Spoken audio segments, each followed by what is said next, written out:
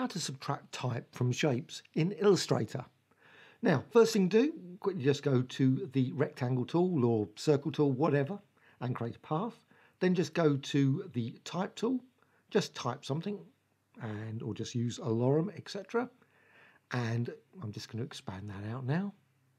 Once you've actually done that, move that over the actual original path, first path, and then just go to Pathfinder, which you can find in the window menu. Just go to Window and Pathfinder. Once you've done that, just click the -front command, just there, and you'll see nothing happens, because of course what you need to do is expand the type. Just go to Object and expand it, click OK. Now just select both of those paths, and then just go to the -front, click that, and you'll see it's been cut out of the original rectangle or circle, whatever you want. You can see some of the other designs there.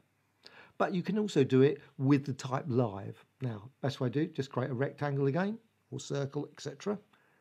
And create some more type. Again, lorem, etc. Change the font as you wish. Now just drag that over the actual original path. Select both of those and just go to Object and Group.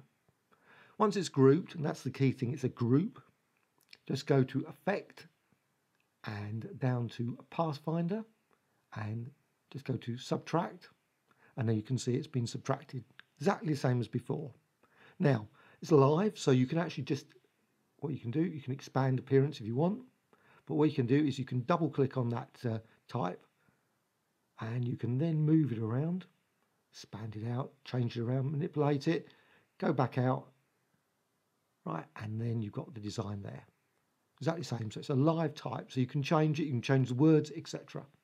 Once you've finished, Object and Expand Appearance, and that's it, it's finished exactly the same as before. Hope you found this of interest. Thank you much.